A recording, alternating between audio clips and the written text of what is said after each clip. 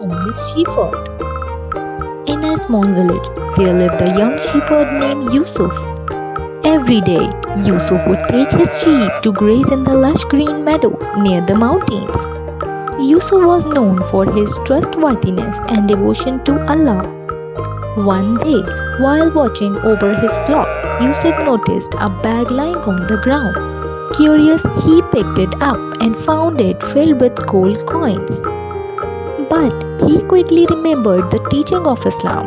Wealth gained dishonestly never brings true blessings. Yusuf decided to search for the owner of the bag. He asked the people he met along the way if they had lost anything, but no one. Finally, he reached the village square and made an announcement. Has anyone lost a bag of gold coins? An old merchant rushed forward, his eyes filled with relief.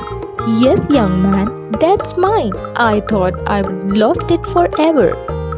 Yusuf handed over the bag and the merchant was amazed. You could have kept this and no one would have known, but you chose to do what's right. May Allah bless you, young Yusuf.